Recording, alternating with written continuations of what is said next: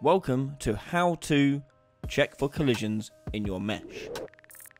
Now, whenever you import a new mesh into your game engine, it may come with some collisions. To check to see if it has a collision on it, go open it up and go to the collision option up the top. In here you can view which collisions you want to see. You have simple and complex. Simple is shown by the dark green outline and complex is shown by a light blue. These are two very different collision meshes. The simple one uses a very basic shape to get a collision geometry, whereas complex collision relies on the vertices of the actual mesh itself to generate a collision mesh. The complex one is a lot more expensive than, say, the simple one, so you want to avoid using complex where possible. However, there may be occasions where you may want to use it instead, but those are case by case basis. Most of the time you're referring to a simple one all the time. So this basic shape that comes with it is fine. However, we want to make it, say, customize it.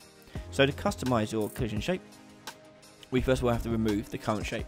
So up the top we've got collision menu, open this up and you'll find remove collision. Click on that. And in here we can now add our various collision shapes to it. I'm just going to hide the show complex away and I'm going to go into mesh, collision, go and add box. And you can see it as a box collision around our mesh. Now the default setting for this is that you can spawn it to be the same size as the mesh, so it will go to the extent of the size of the mesh. However, in our case we just want the trunk to be collidable, so the player can still walk through the leaves. So once you spawn in a box, click on the box and you'll see a familiar looking gizmo. We can scale that gizmo to fit around our shape. There you go. And that will do it. We've got our box now around our trunk.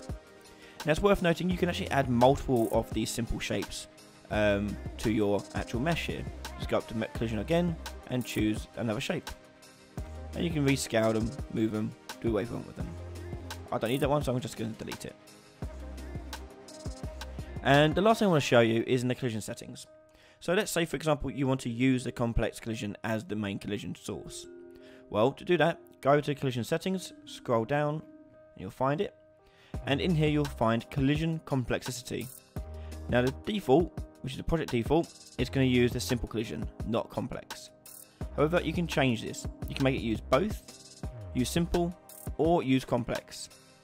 So if you want to use complex collision, you can use the complex collision here, and that will change it to use that one instead. But most of the time you want to use it as project default. And that is it. We are done. Hit save, and that is how you check collisions on a mesh. Thanks for watching. If you want to watch more how-tos and more videos, head over to patreon.com/RyanHaley. We can watch all of my content well ahead of anyone else. So thank you to all my patrons for their continued support.